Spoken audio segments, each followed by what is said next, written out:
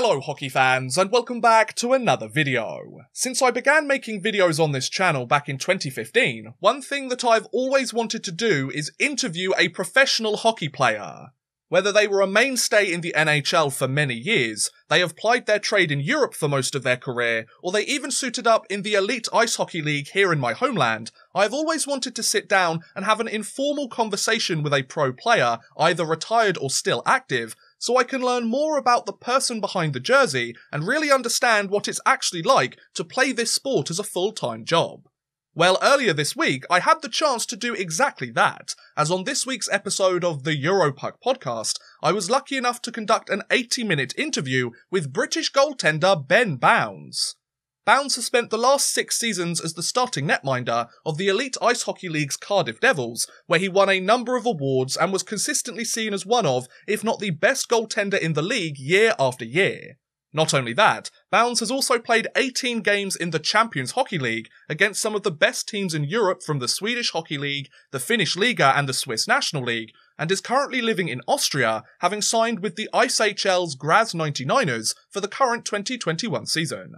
Now, some of you folks across the pond might recognise Bowns' name too, but you can't quite figure out where you heard it from. Well, that is because Bowns is also the starting goaltender of Team Great Britain and stood between the pipes for his national side at the 2019 IIHF World Championships. You know, the one where GB returned to the top flight for the first time since 1994, got absolutely pummeled by Canada and the US, but beat France on the final day to clinch their place at the next tournament while chanting, "We're shit and we know we are." Yeah, that Team GB.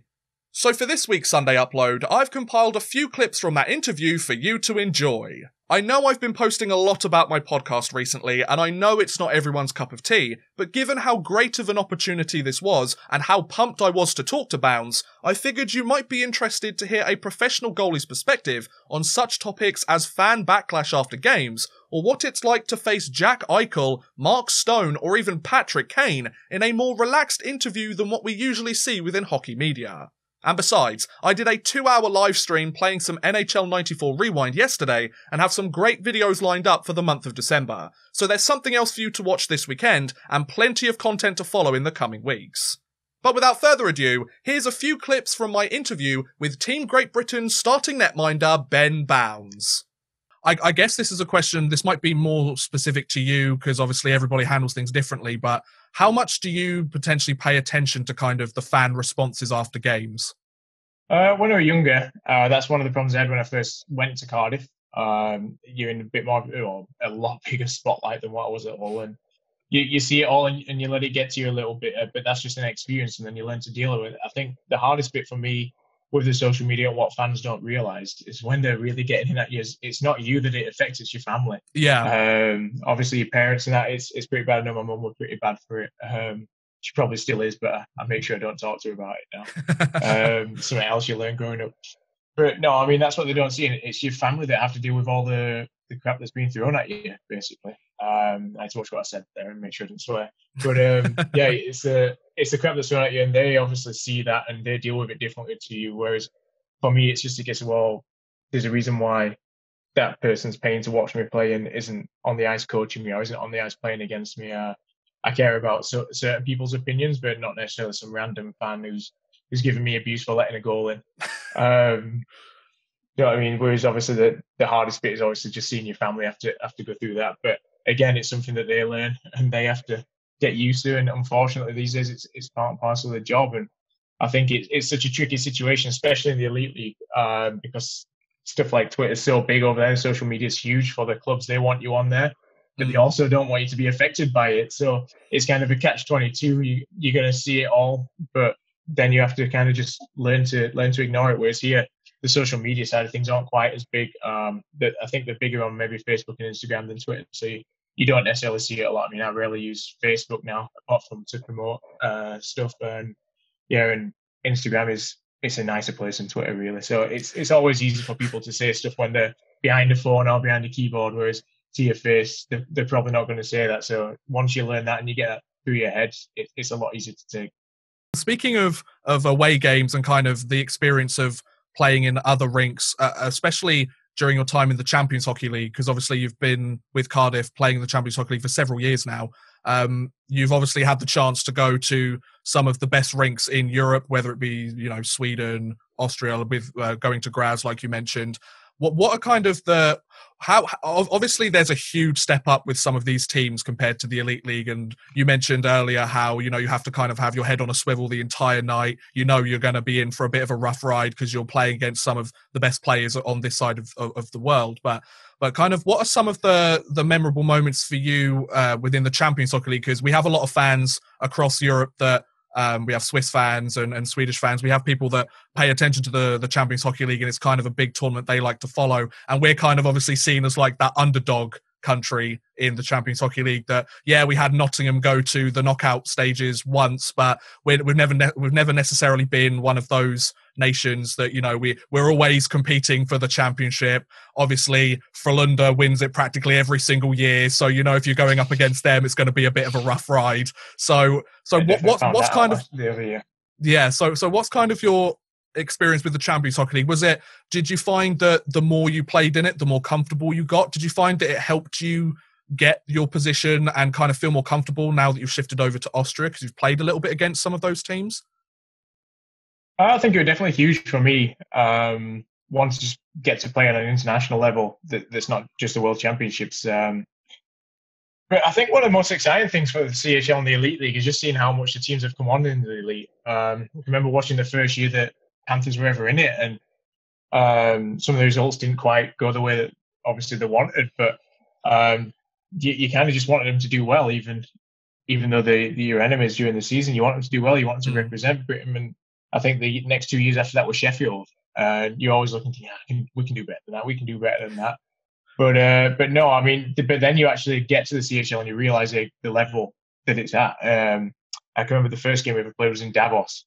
So obviously playing in that arena, they didn't have a full stadium as the one when they're playing an Elite League team there, but they still had all the fans sat behind me making some noise. Our fans were going crazy on the other end, and I think we ended up losing about 10-1 that game. I think we flew in late, and I think the whole kind of organisation maybe underestimated it a little bit. I mean, we got there pretty late on the night before. It's at altitude, obviously Cardiff's right at sea level, and you could see. I mean, right in the pre-game skate in the morning. Actually, I can remember doing some movement at the end of practice, and God, why do I feel so tired? And then it went until after when it suddenly clicked. Oh, we're at altitude. There's no wonder that we felt like that. And we played in Liberec a few days later, and we were way better. But and then we ended up beating Davos in Cardiff. But I think like the results, like the year that Nottingham went through, you switch back to that first year Nottingham was in. There's no way in hell basically that Nottingham are going to get through with that level of players and that caliber. And then what was it, 4 years later, something like that, 3 or 4 years later, all of a sudden they've topped the group and they've gone through. And then last year, I mean, we were in a group with Frölunda, Mountfield, Graz, and us. And we were top of the group until we played Frölunda twice. I mean, if Frölunda had won the first 2 games like they should have, we would have been out of that group straight away. But obviously things just didn't go our way. And I can remember winning the game in Graz and finishing the first 4 games at the top of the table, and people think, oh, we got a chance here. And you're kind of looking, thinking, oh, yeah, but Frölunda need 2 wins to kind of get through as well. So, yeah, those games went okay for the first 2 periods, and then I think they just took over then. I think they were fitter, they were more skilled, they were faster, obviously, and yeah, the third period just weren't good for us. One of the questions that we had, and a fan question as well, who's the best player that you think you've faced? Were there any players that, you know, they'd be coming at you maybe on a breakaway, half breakaway, and you thought, this is going to be a difficult puck to stop? I don't know, because, you know, all the players are so different. It's kind of like goaltender, where, you know, one goaltender is the same. They all bring different things, and it's hard. I mean, there's different kind of shot techniques. People have different releases. They can disguise stuff better, but then someone else might not disguise it as well, but their shot's more accurate or harder. And it's a weird one. But I mean, one of them that sticks out is obviously Patrick Kane at the World Championships, because you never knew whether he was going to pass or shoot. So it was just a case of holding my ground as much as I could, be getting ready to load one leg and just fly across. Going setting up Jack Eichel for quite a few one-timers on that power play. yeah, there's people like that, and obviously then you play against Canada, and you got like Mark Stone and people, and again, they're a totally different game, but they're just as effective sometimes. So, yeah, it's kind of hard. I mean, one thing that does stick in my mind is when we played Slovakia for the first time. So in the pre-tournament game in Poprad, I can remember Kiefer going through some penalty shots. So they must have known that we're having penalty shots at the end of it.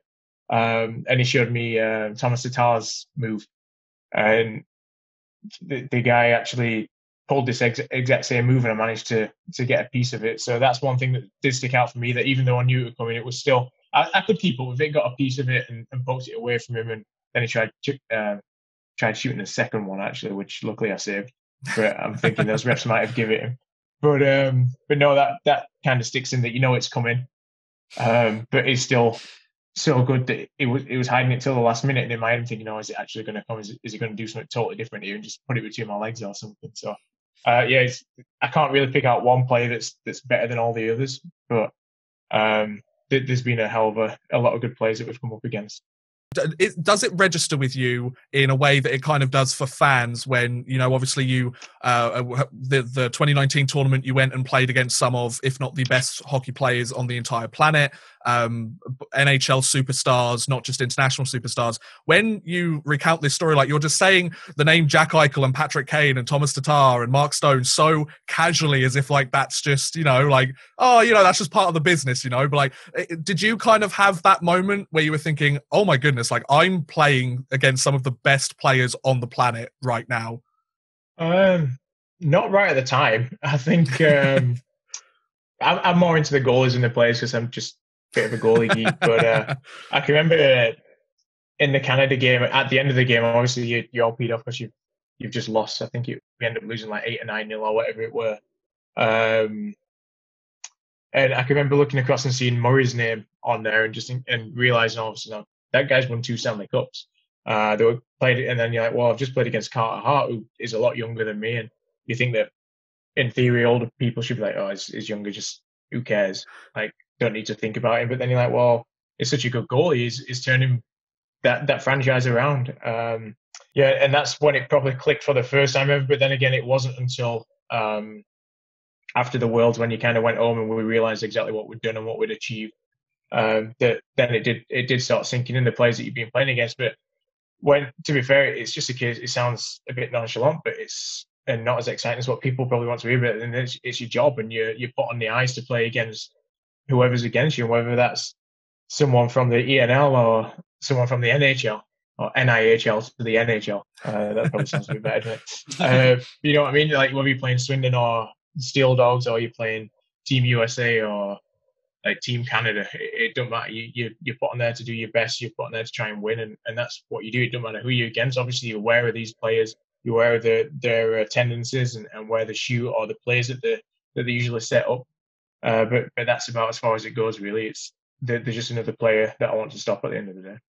So there you go, folks. That was a little snippet of my chat with GB goaltender Ben Bowns. If you want to check out the rest of the 80-minute interview, head on over to the Europuck Podcast YouTube channel and support my other hockey-related venture. Go and subscribe if you want to help. We're almost at 500 subscribers. Maybe listen to some of the other episodes if you really enjoyed what you heard. We've got plenty of episodes up there from the last couple of months, so I do hope you go and check it out and enjoy, folks. But other than that, thank you very much for watching, guys. I hope you have enjoyed. Please feel free to like, subscribe, share, or watch some of my other videos. Thank you very much for watching, and goodbye.